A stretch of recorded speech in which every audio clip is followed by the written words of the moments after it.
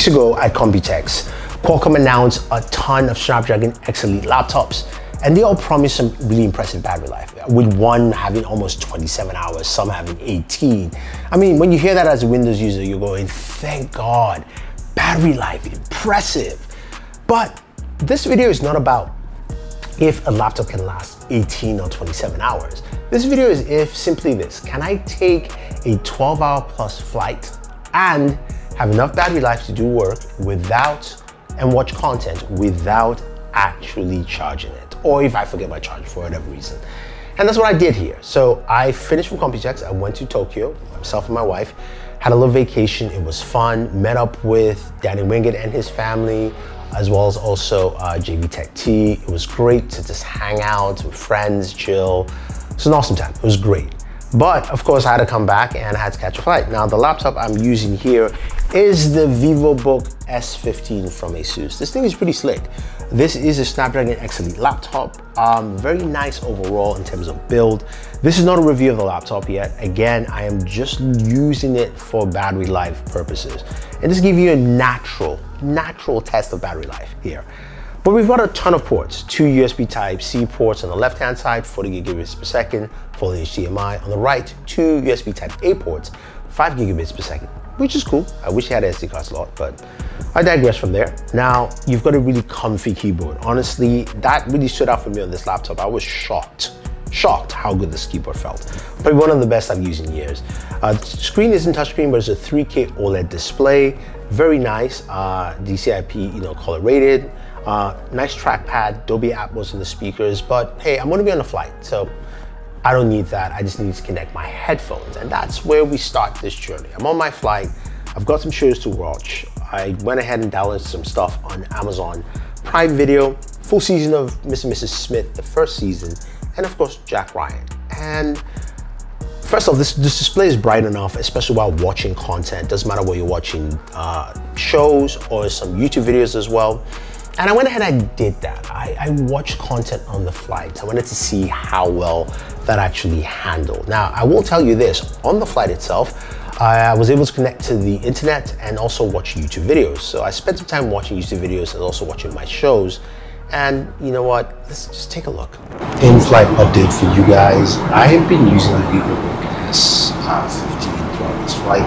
So I started off, I watched the show, and then my downloads just didn't play, so I was fine. I was able to connect to the internet and watch a ton of YouTube videos, and then I went to bed. So I kind of watched for about like 3 hours or so, crashed for a bit, did some work when I woke up, and then I watched it again.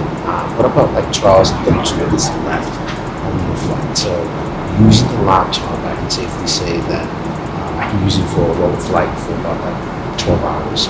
Had like 30% of battery life left with watching content and music. I started at 4%, so you see where that actually lands. But this is pretty cool.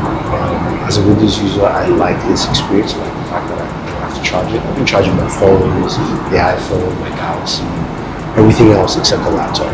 So that's cool. But I wanted to just kind of give you that entertainment. So I landed here in Toronto, and laptop's still working. Battery life is down to 14%. Started at 84. It was a 12-hour flight. I watched around 7 to 8 episodes of shows, and then about maybe 2 hours worth of YouTube content on here, and that was pretty good. I mean, this is not a scientific test. Did some work as well, so some work browsing for another like 2 hours or so. I can safely say this will get you at least through a 12-hour flight without any issues. So take it as you will. Very intriguing. So you can take a 12-hour plus flight and still have enough battery life. Now, this is a full day. As I'm recording this right now, this is a full day after I landed, and I haven't charged the laptop, and my battery life still is at 13%. Standby time on this laptop is impressive.